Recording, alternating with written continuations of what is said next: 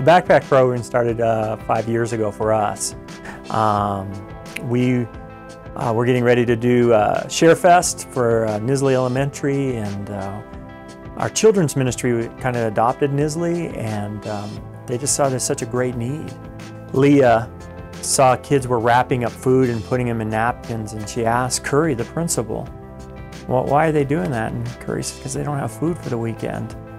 And it just broke our hearts when we heard the story, and we said we have to do something about that. And we heard about a backpack program that was going on at Orchard Avenue. We said we can do that, and so we started doing that. We thought it'd be about 50 kids, and within a few weeks it was over 200. And then other schools started hearing about that, and by the end of the year we were doing well over 400 at 7 different schools. And that's kind of how the backpack program started. Our first year, 5 years ago, this is our 5th year at Nisley, we were approached by individuals that wanted to offer us the backpack program. It's definitely become something that our students have relied on. We noticed right away when we first got here that kids were eating everything on their trays, and still saying they're hungry. Students would want to take all the extra food and hide it away and those kinds of things. So when we were able to start with the backpack program and provide meals for our kids for the weekend, it seemed like it started to really even out their behaviors, in which case if their behaviors and those needs are met, then they're ready for learning. And so they could be present in mind because they know that another meal is coming, and they aren't worried about waiting 2 days until Monday for the next meal.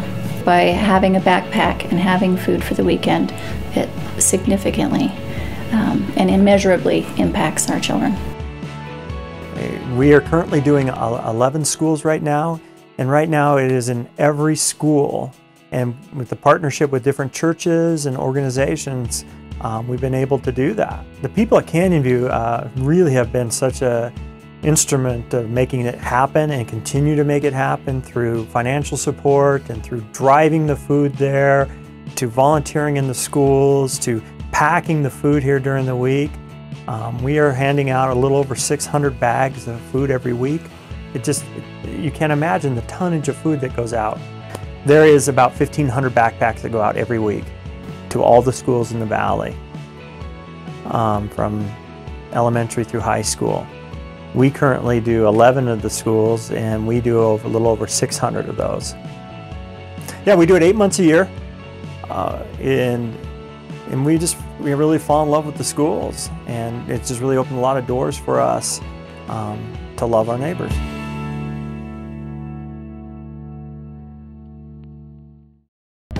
St. Augustine says that our soul is restless until it rests in you, and what was restless inside of me was I was not fulfilling my purpose. I think persons who are called into leadership are specifically people who are in tune with the purpose that God has for their lives, people who have a desire to serve, people who have a desire to impact the kingdom, who are kind of sitting there and that voice is saying inside of them that I'm calling you to a greater purpose, I'm calling you for a greater impact in my kingdom, I'm calling you to actually fulfill the destiny that I have placed you on earth to fulfill.